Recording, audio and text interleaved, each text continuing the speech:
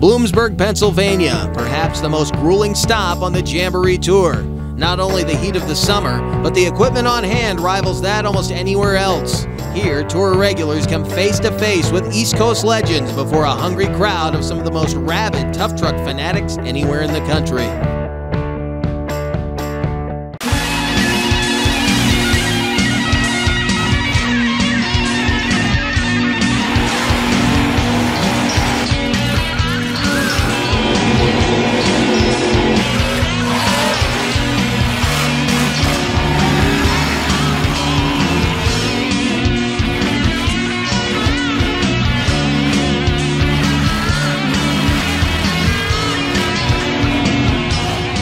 From the Bloomsburg Fairgrounds in Bloomsburg, Pennsylvania, A&A Auto Stores presents the 32nd Annual Summer Wheel Jamboree Nationals. It's time for stop number 2 of the Tough Trucks Challenge. 20 of the modified tough trucks here to do battle, and leading the charge into the Keystone State is the Central Ohio Tires Chevrolet of Nick Anderson. Won the event out in Lima against a field of top competitors, and now he faces down a field of some of the Northeast's toughest competitors who will throw everything they can at him. Stay with us. Session 1 starts next.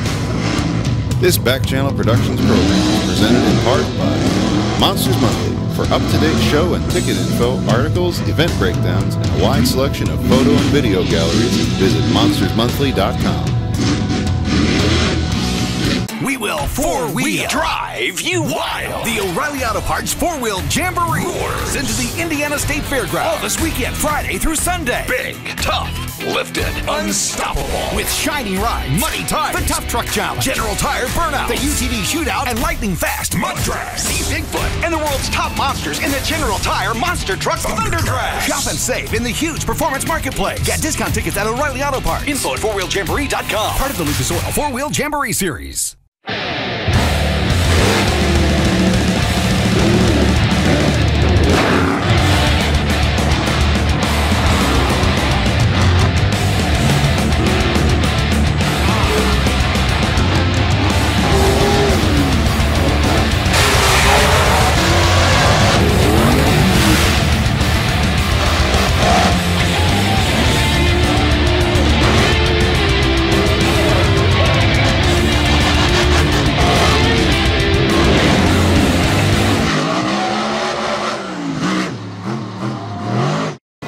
Back at the Bloomsburg Fairgrounds in Bloomsburg, Pennsylvania, we're going to jump right into qualifying session number 1 of the modified tough trucks. Mike Loophole from the outside. That's the war horse, the red truck, taking on Seamus Conway here in the near lane, and he is checking out on Seamus. Conway gonna have to go some, but still qualifying session number 1. They get 3 shots to qualify for the field, and if you remember back to Lima, they got faster and faster every time they ran the course. Loophole going to give us a good look at this track right now. The section that he's coming back through, having come off turn number 1 of the horse track there, that's called the tunnel, where it tightens up. It's an S-shaped track that comes down the front stretch, takes part of the infield there, and then heads out onto turn number 1. Loophole going to lay down a decent time here, it looks like. We'll have to see what the rest of the field is able to do with this track. Again, these are just the first 2 actual competitive runs of the weekend. Top 16 come back and go into the eliminator field. Seamus Conway definitely going to have to pick up the pace. A 46.155 will put him in the number 1 spot for the time being. Conway definitely going to need to be faster tomorrow. Now, Nick Anderson taking on Pat Winchester, 1 and 2 in points coming into Bloomsburg.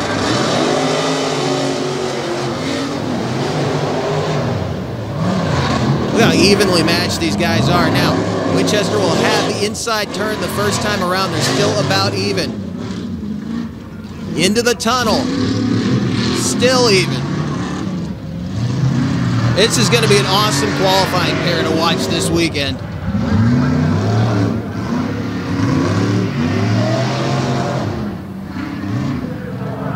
Side by side, back into the tunnel. A little problem for Anderson.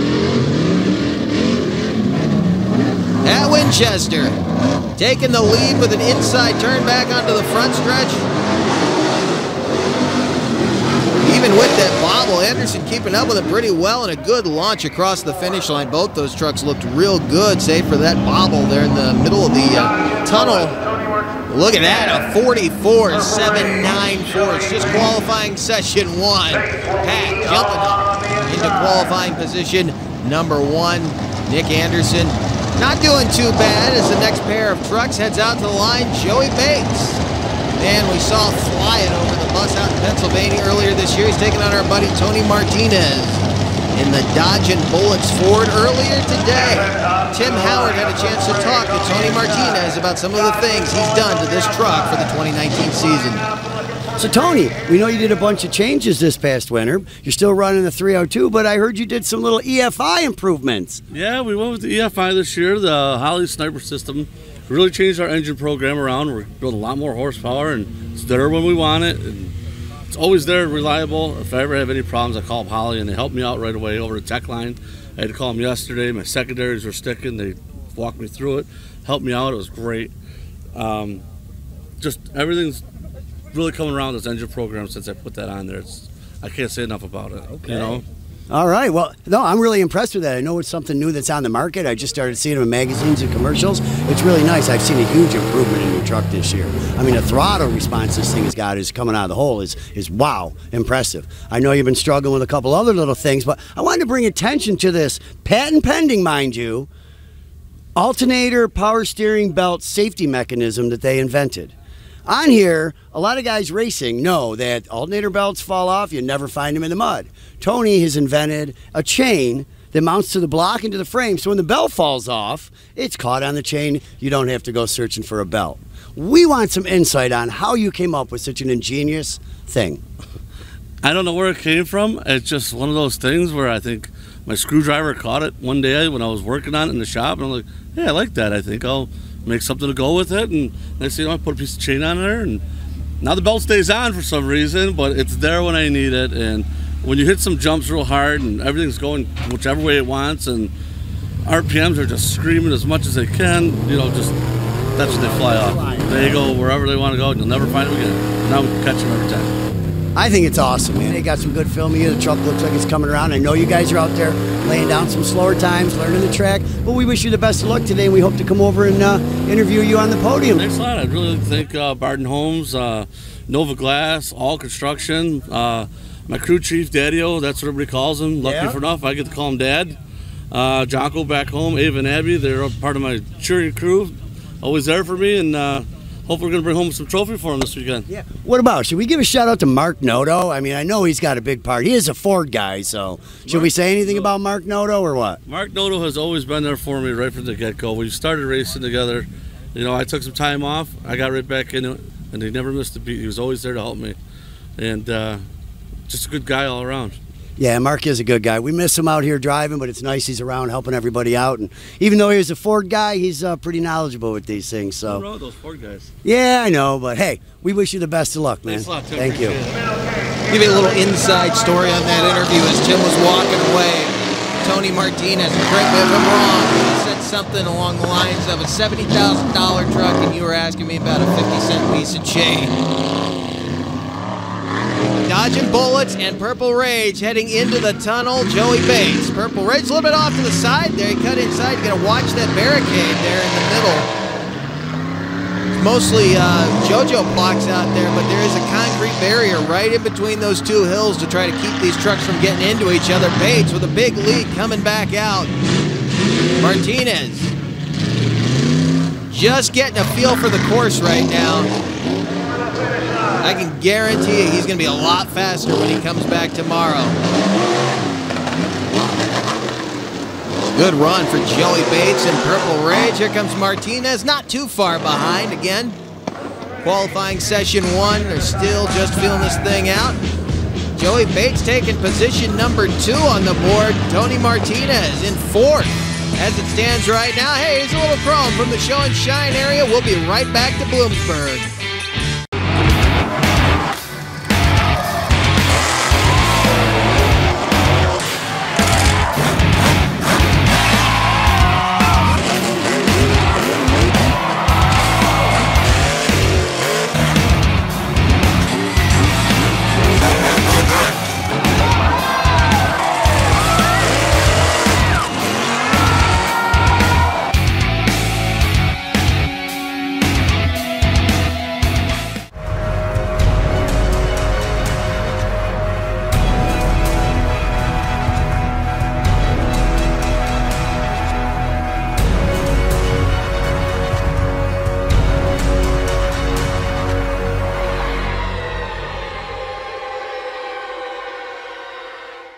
Back at the Bloomsburg Fairgrounds in Bloomsburg, Pennsylvania, with the Tough Trucks Challenge, part of the 32nd annual A&A Auto Store Summer Four-Wheel Jamboree Nationals. A pair of big guys from the Buckeye State on the line right now.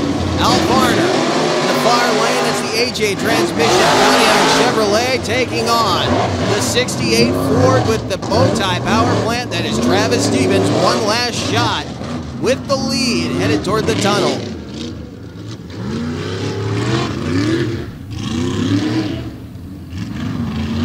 This area over here, turn number 1 and 2, is the section of track that I think is really going to make or break your run. How fast can you get around that loop and back toward the tunnel? Al Varner with the lead coming out.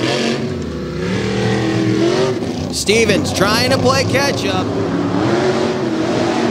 A little bit wide in that corner. He's still going to lay the power to it. Al Varner laying down an excellent run in the Bounty Hunter. That should be a great time. We'll see. Look at that. 43.905 to take the number 1 spot. Number 3 going to Travis Stevens. So both of those guys should be happy with the run that they laid down, at least for right now. But know that it's going to get faster tomorrow now. Out on the line, the Flying Dutchman, Scott Roth, and Lucky 13 taking on a guy that should be familiar to our followers here at Monster Power. That's the Wild Man. He's been on his head before. Brett Spunenberg and Beer Money, another member of the Foy Toy Racing team.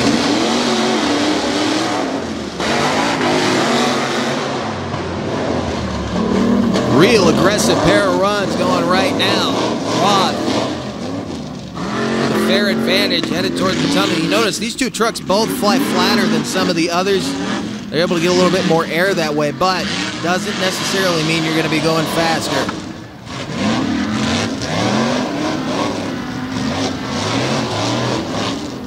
Pretty even right now as they head back into the tunnel. Spunenberg headed at that jump sideways. Still stayed in it. He never wanted to give up. Laying down a wild run right now. Scott Roth with the lead headed toward the finish line.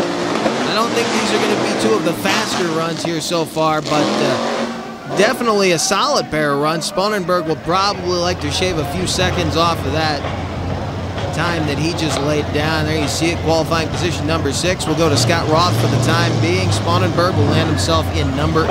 Up next, a pair of appropriately named vehicles on the outside lane. That's Colin Dorshimer in the No Boundaries Ford. He's taking on Tim Conway in Border Patrol. Another member of the Conway Racing family. You saw Seamus a little bit earlier. Should be a pretty good matchup. Pair of Fords on the line in Bloomsburg.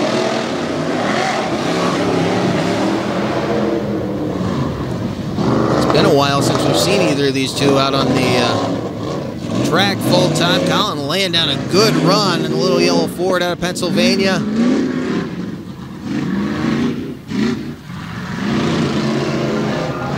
Like maybe a little bobble coming out of that right-hander, but a real smooth pass through the loop out there. Now back into the tunnel with a huge advantage. He'll come back out on the front stretch. Conway just now making his way through the tunnel. Dorshimer will shoot through to the finish line. There's Conway trying to make up some ground. Way over on the nose. Tim Conway trying to make some tracks right here, and he's in big, big trouble. Tim Conway. Big crash on the front stretch.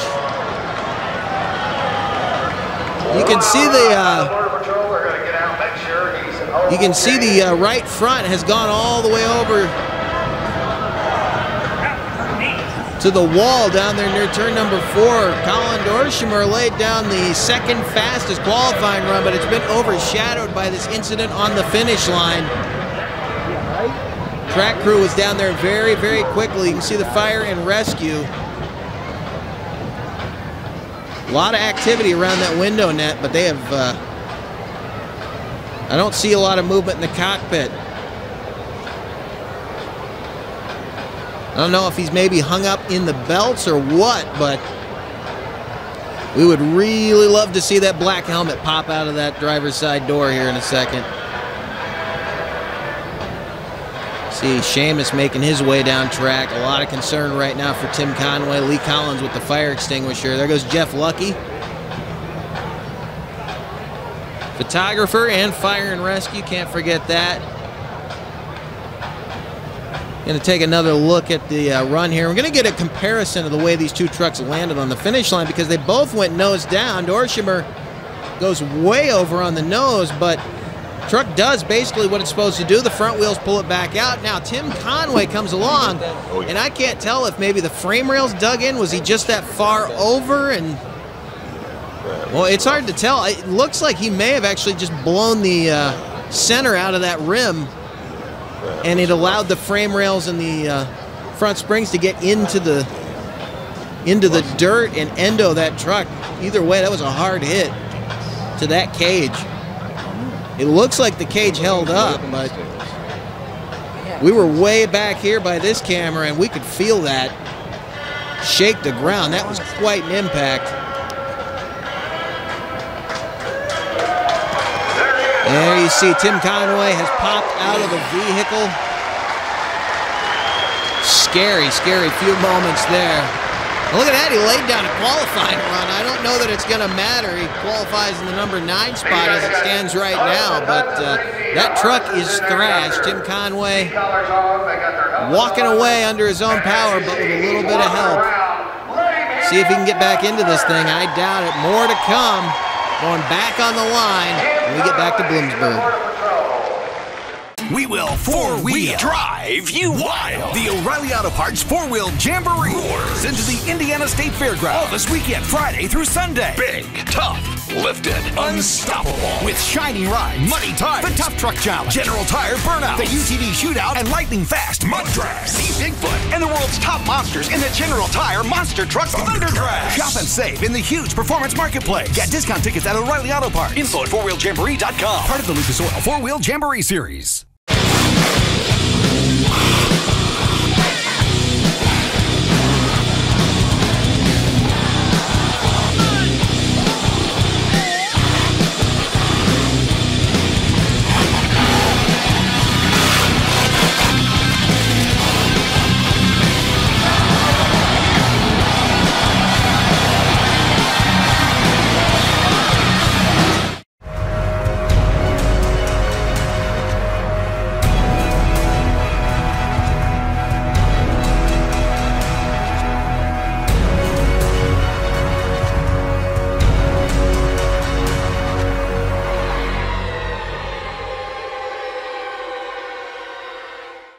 There you see the aftermath of a very scary incident involving Tim Conway, the Border Patrol Ford. Probably won't be back this weekend. That chassis is twisted and bent. Take a look at the standings. As of right now, qualifying session number 1, Al Garner on top at 43.905. And then a grouping of 44s, a tight group of 44s, and 45.280 by Joey Bates to round out the top 5. You see Pat Winchester and Travis Stevens up there in 3 and 4, but you notice who you don't see in the top 5. That's Nick Anderson in the Central Ohio Tire Chevrolet. I don't think that's the way he thought he was going to start his weekend, outside of the top 5. Usually one of the fastest, but I'm sure he will pick up the pace come Saturday afternoon. Now on the line, Craig Browdy in 41 rocking that white vehicle. One of the coolest looking trucks on the tour. He's taking on Joe Bates Sr. in the Silver Bullet. Boy, look at that hard hit for Bates. They head toward the tunnel. He's still making good time in spite of that rough landing he just took. He's battling one of the best in Craig Browdy. Another one of these hard-running Buckeye bandits.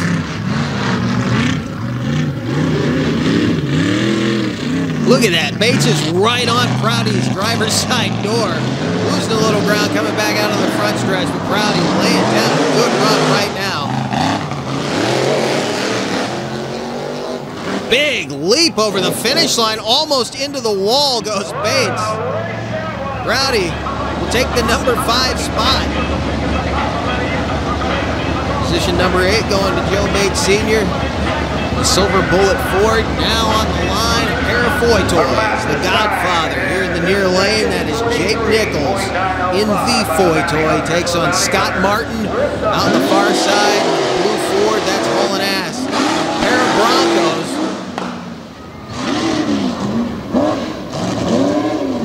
blue Bronco with the F-150 body on it, but very evenly matched pair of trucks.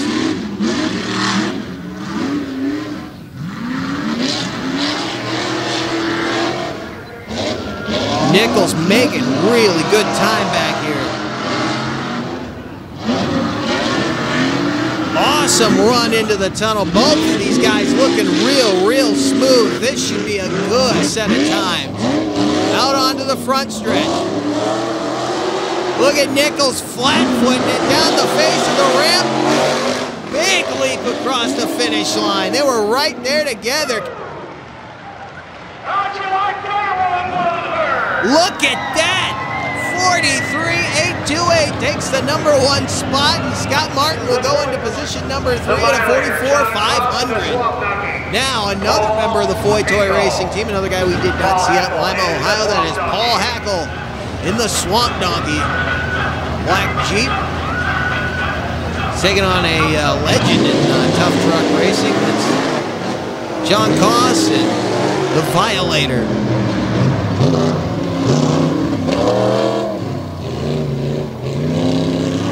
Look at Swamp Donkey getting some hang time.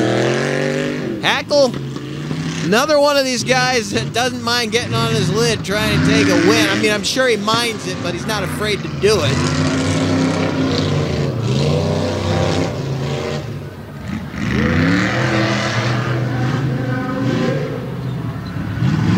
Making a nice smooth run right now. I'm not sure how fast the run itself is going to be when he gets to the finish line, but definitely getting a good feel for the track. He's way out on cost right now. Good run for the Swamp Dog and another big Foy Toy style launch across the finish line. Koss just now making his way down the front stretch. Not the kind of run that he was looking for. Paul Hackle going to position 12, but he's still in the field. Not the run he was looking for. And in position 17, just outside of the eliminator field is Koss. Now, Thomas Faust, Mad Money. And out of Pennsylvania, he's taking on another one of those big Buckeye boys, John Yoder, the Under Pressure Jeep Cherokee. It's another truck we've seen get on its top before.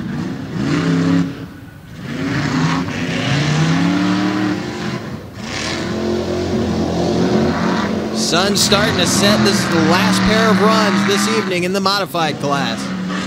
And right there, you just saw Yoder take down a barrier. I'm not sure. I believe that'll be a penalty for John Yoder.